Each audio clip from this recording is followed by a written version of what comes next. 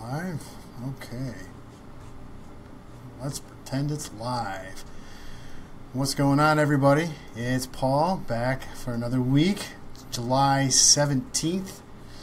Halfway through 2017. Can you believe it already? But let's catch up with what we did last week, what was launched, and what was going on here at Introduce. Well, first of all, we have a special going on, and it's going on until next Monday. So go ahead, check that video out.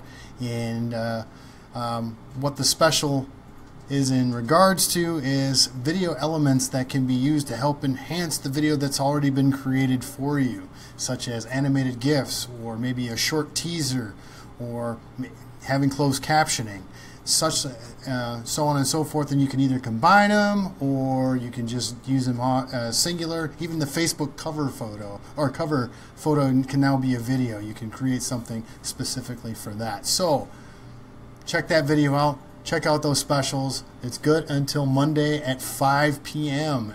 Next thing that we released was our video for the Ingham County Health Department on their Healthy Ingham County grant. So just take a look at a video going in and around Ingham County, and we interviewed a few people that have a special where Ingham County is a special place for them, and they had this money to put forward to this video.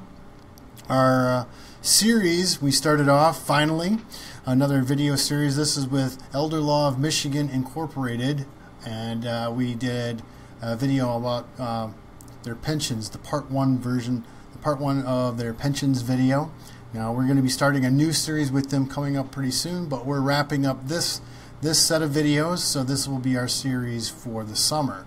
On Thursday, we did our Throwback Thursday video, which is one of our favorites, where we followed Reach as they did one of their student projects, and this was the garden project they put up last summer. So check out that, and all the interviews there. And finally, of course, is Jazz Friday, and what from the Summer Solstice Jazz Festival of 2016. We're working on 2017 as we speak, so some new videos will be coming out. But this one is Marcus Elliott, and he does the song The Hills of Pinar del Rio. I know my accent there is terrible, but what can I say?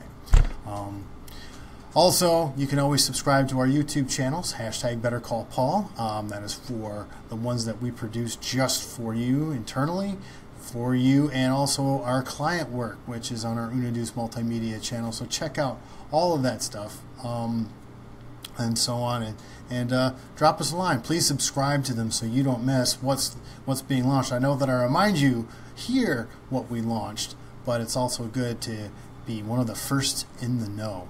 So, moving right along to what happened on the blog. We had a guest article in which my dear friend Erinico O'Meara wrote a lovely article about her leaving Rio Town as well, and it's entitled "O Rio, My Rio," and she goes a little bit more in depth than I do in the video, but of course I'm a video guy, so I'm going to do a video. She does some great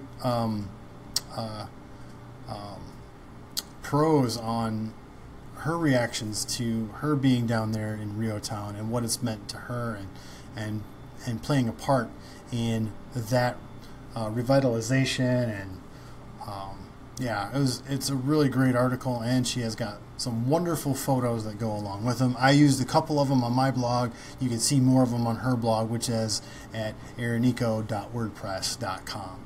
And the next one is, of course, we always do it, the Second Brain Collective podcast. This time we talked with Amanda Washburn of Rough Draft Solutions, where she talks about being a young entrepreneur and all the time commitments with that, as well as how important copy and copywriting is to your business. So check out that interview. It's a great interview with one of our up-and-coming, well, I shouldn't say up-and-coming, she's been around for a while, one of our really fantastic entrepreneurs in the greater Lansing area.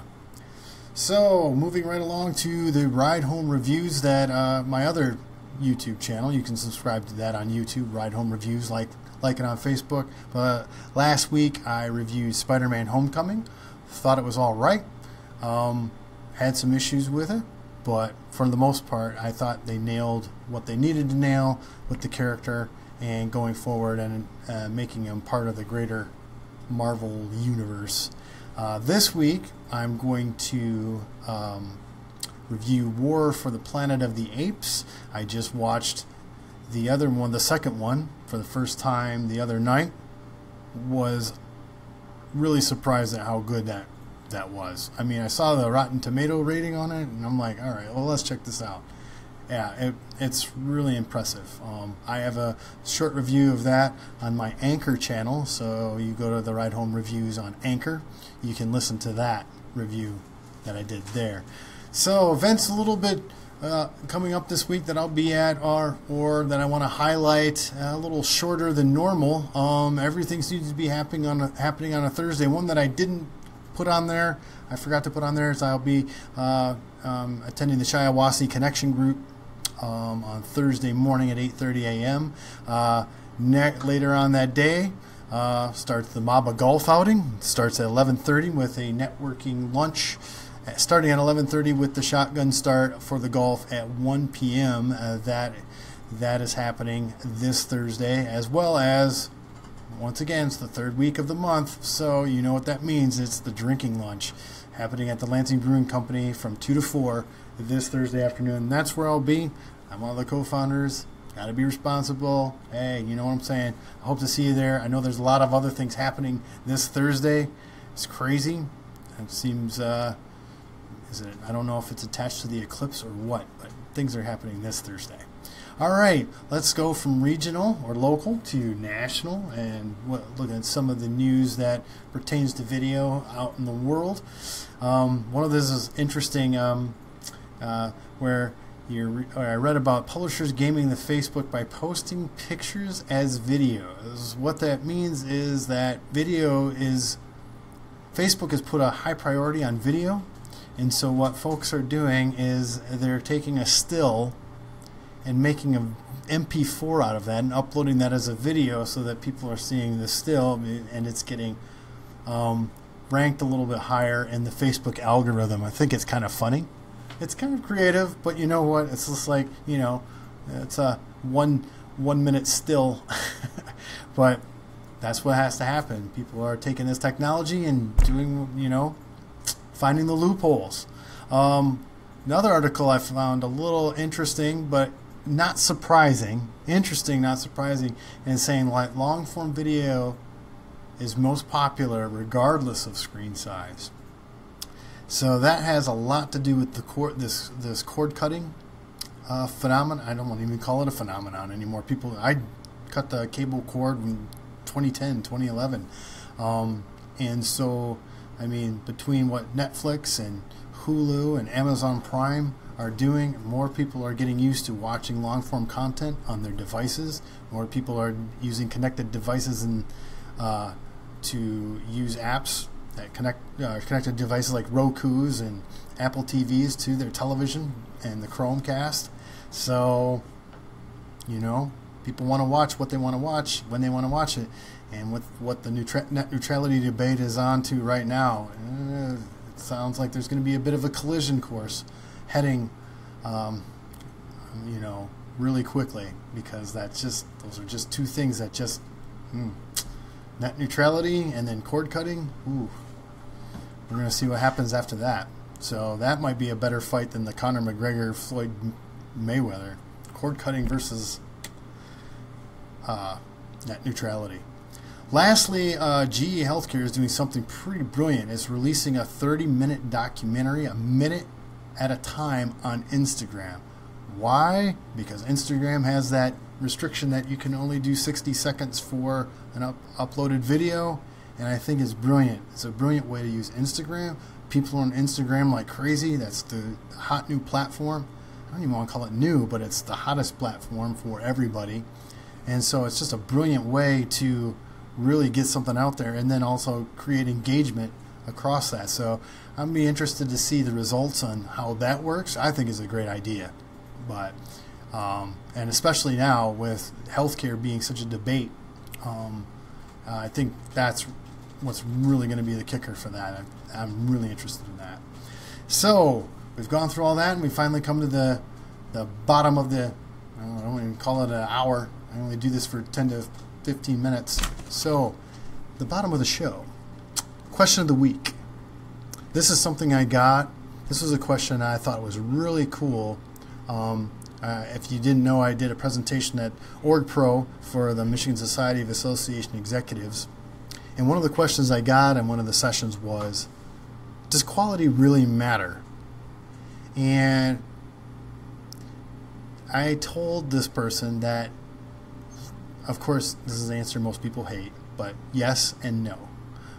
Quality really matters, and it depends on how you're trying to use video. If you are trying to promote what you're doing, market yourself, market your organization, try to get the attention of somebody, then quality matters a lot.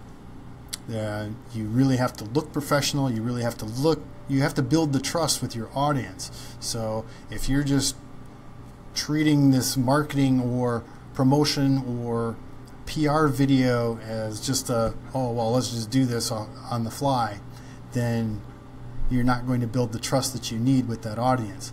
On the flip side, if you are looking to do live streaming, whether it's Facebook Live, Instagram Live, Periscope, that type of deal, then the quality and then the audience is a little more forgiving on the quality because you're doing it right on the spot. You're really trying to put yourself in the person's path, and so that's where the audience will forgive a little bit, because it's a little harder to create professional streams on the fly. Like this show, this is super prepared, and so I'm using a piece of software that's helping me go through Facebook Live to make it look and sound great. So on the other hand, that's where, being live on the spot is a little more forgiving. So quality does matter in the instance of trying to promote and market yourself to build trust with your audience, but it doesn't completely matter if you're trying to get a message out immediately live. So I hope that answers that question. If you have any questions, please drop me a line. I'm always open. You can email me, pauls@unaduce.com.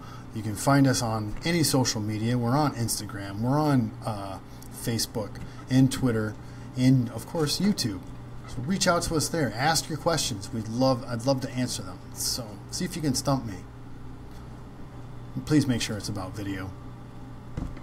This is a video show. I'm a video guy. So there you have it.